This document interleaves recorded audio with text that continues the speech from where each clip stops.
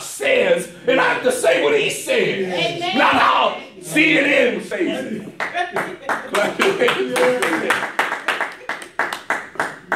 Hallelujah. All right now. Some people ain't going to come back to church, but it's all right. Go ahead and preach. I'm talking about a rib and a man. Read on. And Adam said, "This is now bone of my bone." Now listen what Adam said. Never would have had a chance to do this. This is unisex. He said, "This is now bone of my bone."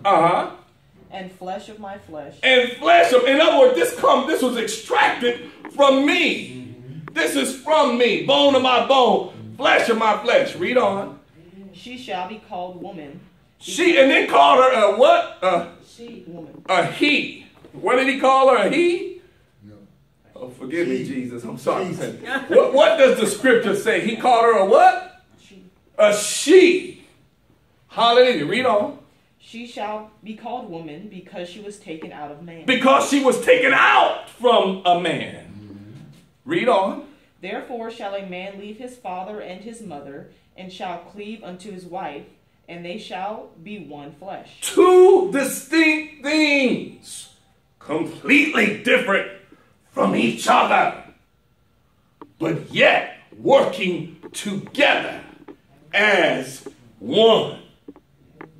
Clap your hands and say yes. Amen. Y'all don't get what I'm saying, do you? Y'all thought Pastor just leading us. Where is he going with that message? I don't understand what he's trying to say. Two distinct things operating separate, but yet as one. It says this about marriage. It says, read that last verse again, Irene. Therefore shall a man leave his father. Now stop right there. Therefore shall a man, it gave a few instructions. Therefore shall a man leave his father and his mother. Why, Lord, did you tell the person that gets into a marital relationship to leave your father and your mother? Why? Look, I don't understand this. Lord is discriminating against family. He said, when you get married, when you come together, he said leave. Now the word leave in the Hebrew means azab. Translated in etymology, word meaning in the Hebrew, when they originally wrote this, leave means to leave, to loose, to forsake, to depart, to leave behind, to let alone, to let go. Amen. When you come together as man and wife, leave mama and daddy. Why? One translation says this.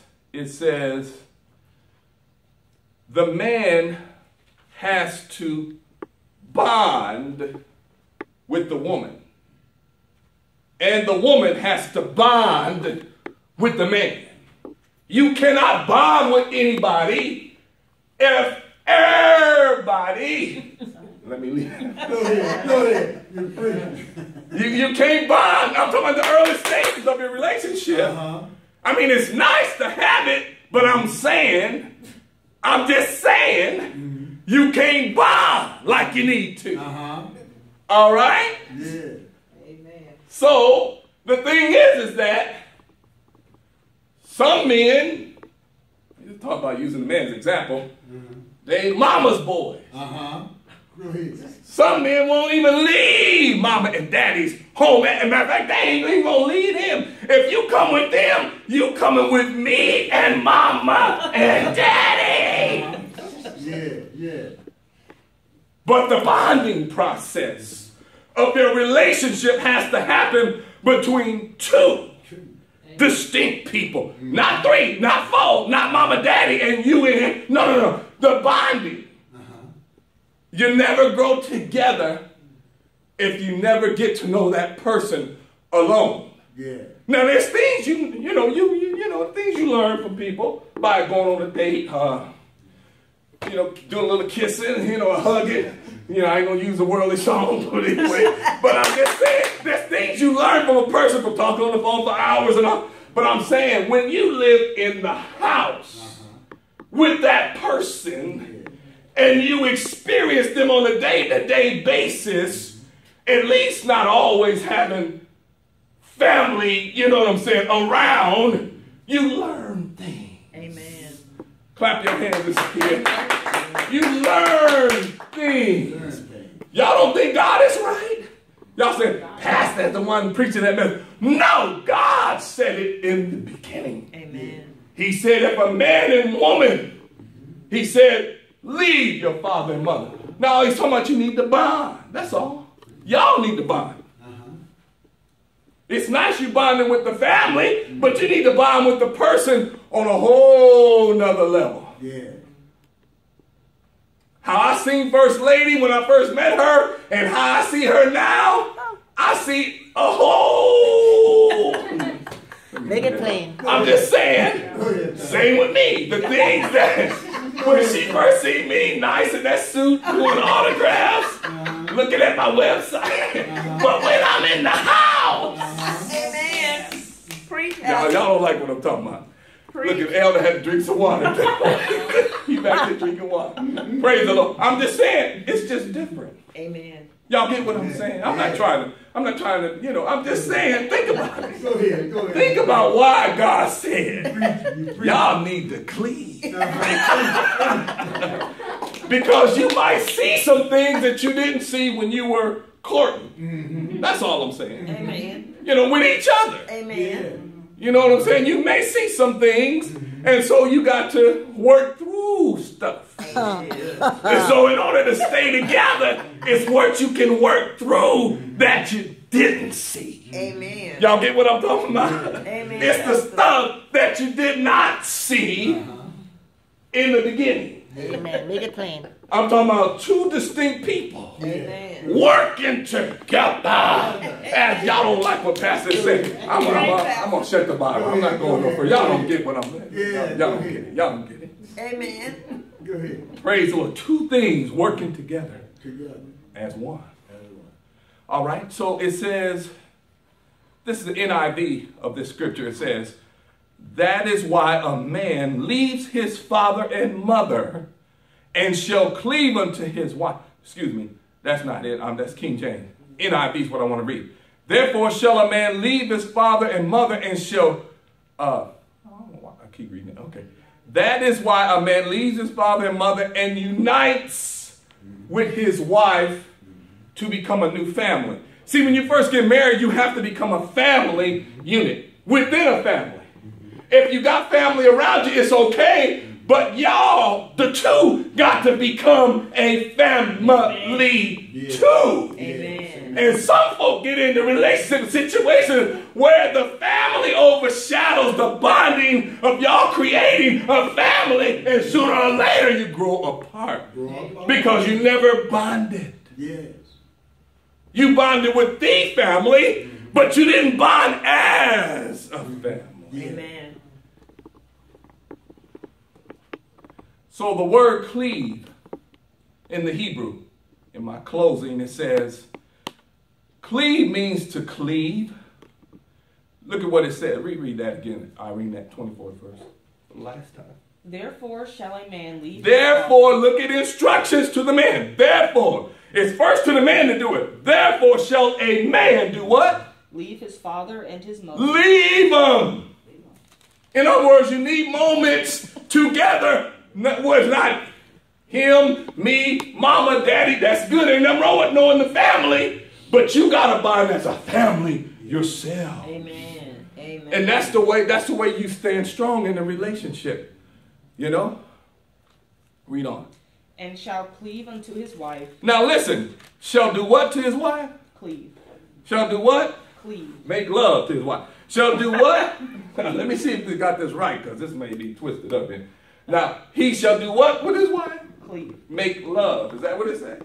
Cleave. You sure it don't say he should make love to his wife? It said he shall cleave to his wife. Now, I ain't saying he should do that, but I'm saying, but what I am saying is, you need to bond. Yeah. You need to be together and interact on a personal level with each other. That's all I'm saying. Amen. All right. Now, clean means this. It means to clean.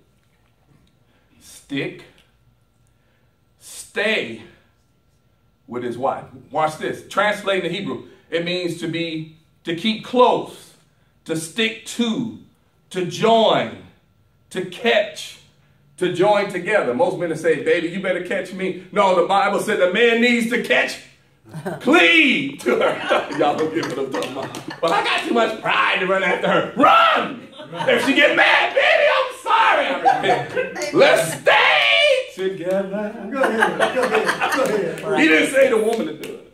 Amen. He said the man. Amen. All right. So anyway, praise the Lord. Now, in other words, where Satan comes in is Mark 3:25. I'll go to Mark, the 3rd chapter, in the 25th verse, and I'm closing. I'm going over my time, so I got to let y'all go so y'all can go home and enjoy that food. I know y'all not having a good time, so I'm going to close now. I'm going to close on you. Mark 3:25. Mark 3:25. All right? And if a house be divided against itself, that house cannot stand. Now, Jesus said if a house is divided against itself, he said it will not stand.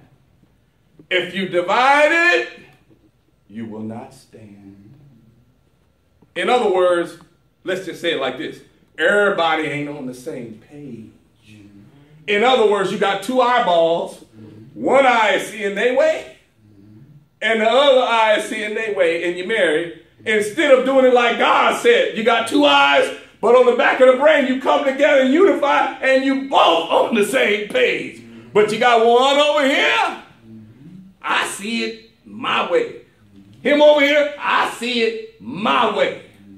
It's nothing wrong with separate views, and it's nothing wrong with seeing two eyes. But when it gets on the back of the brain, you have to come together and agree with one another so you're both on the same page. Amen. All right? Jesus said a house divided cannot stand. Let's go to Genesis 3:1.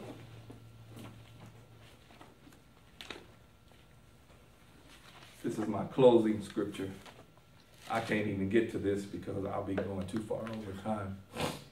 Now the serpent was more subtle than any beast of the field which the Lord God had made. And he said unto the woman, Ye hath God Now said... remember, God said for them to be one, right? The serpent came in to disturb the oneness of two operating together as one. He's always going to do it. Amen. There's always going to be the outside coming in saying, you know what?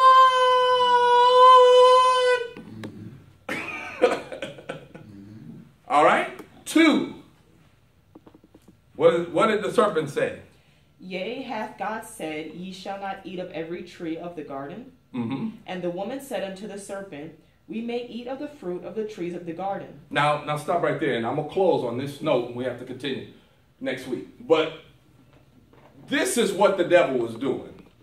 What Satan was doing was having a discussion with Eve about the rules of the house.